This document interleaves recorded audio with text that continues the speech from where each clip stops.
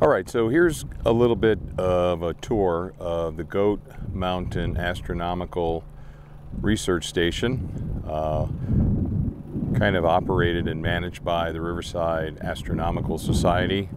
It's a fantastic place. Let's maybe start this way.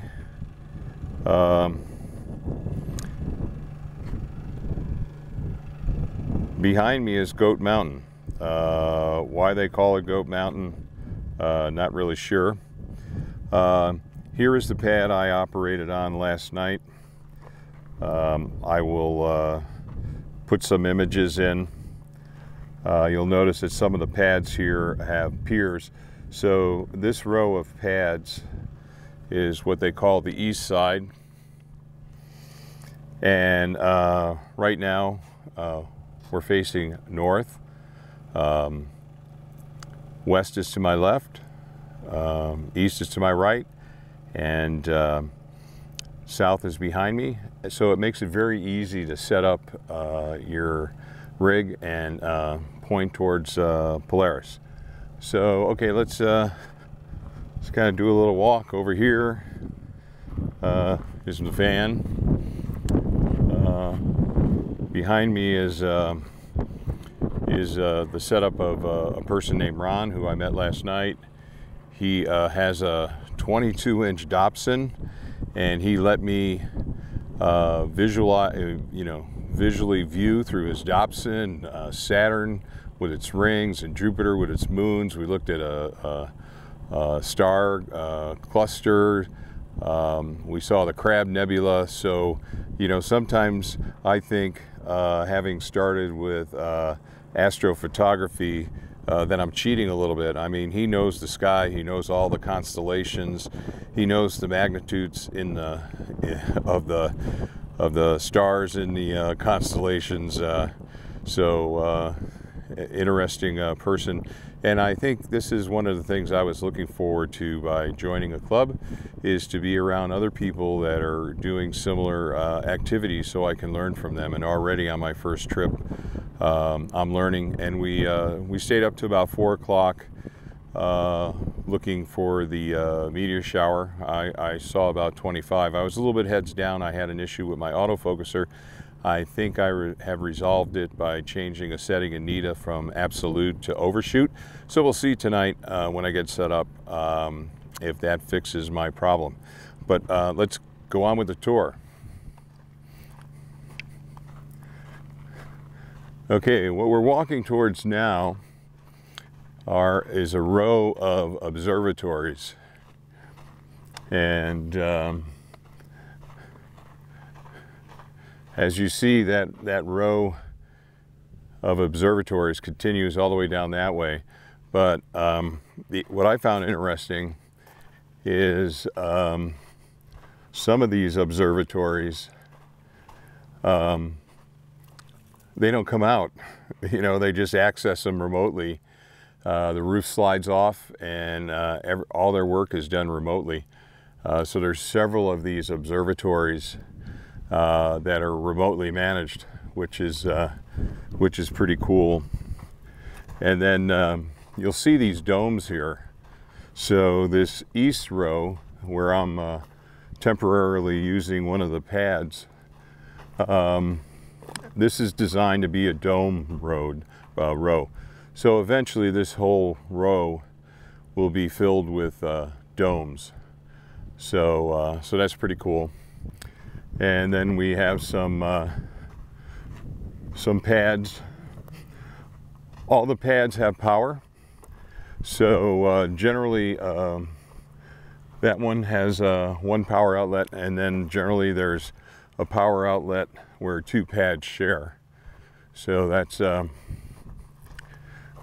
of how it's set up, and these are very level, which made it really easy for setting up my HEQ5 Pro last night. So again, more observatories.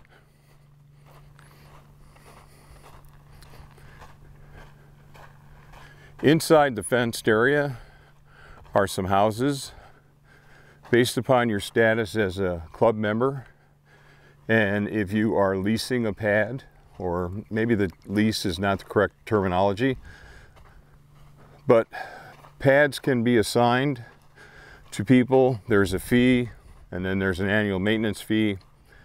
But with that also comes with a card access. And here we have another row of observatories. And now we're over on the west side with even more pads. So, you know, I think that if you want the best information and you have any interest in the Riverside Astronomical Society, the club, to access their website and communicate with them directly. I don't want to give any misinformation. I have started the process of finding out how I can get a pad assigned, what the costs are. So I may do that.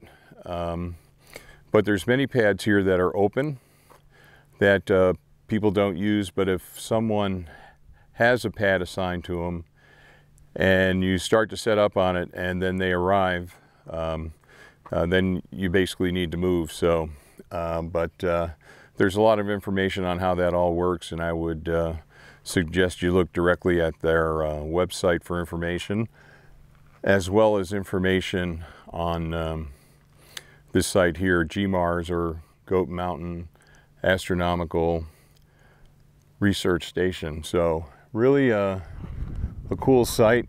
I'm glad I came down here. And you'll also notice, I don't know if you notice in the background, there's a lot of Joshua trees here. We're not that far from Joshua National Park. We're, I guess, essentially in the town of Landers, California, at about 3,000 feet elevation, or 895 meters, I think. Pretty cool. I'm really enjoying it, and I'm looking forward to coming down here more times. And what I'm finding out is when I come here, it's of course my first trip, and I'm making sure everything is here that I needed, and understanding how much power my Jackery 1000 has. A lot of power available. I use very little in a night. So I'm just learning how to operate in this environment and making sure I have everything. But the other thing I notice is, you know, my whole day is focused now, because went to bed at 4 in the morning, got up at 8, made some breakfast, had coffee, and then I dug into figuring out what my problem is with my backlash. So I find if I'm at home, there's a lot of distractions, but just being able to come out here, I think is going to give me a lot of focus time. And I'm really excited, having met my pad neighbor, Ron. He's a wealth of information, very friendly. So, you know, that's part of what I'm looking for in a club. If you belong to a club in your area, why don't you maybe call it out and let other people know that the club exists and where it may be located, because maybe others may like to get involved with a club. Definitely as a beginner, which I am, I felt that being part of a club was very important and would help get me up the learning curve a little bit more quickly. All right, so that's it. Why that's called Goat Mountain, really not sure, but maybe it's something I'll look into. And I hope you enjoyed this brief just walk around tour of GMARS, Goat Mountain Astronomical Research Station. And if you're in the area, you ought to check out the Riverside Astronomical Society and come out and visit the facility. I don't know that you necessarily have to be a member to be on this property here, so you might want to check with them before you come. But they've been very helpful all along the way, very responsive to information that I've requested.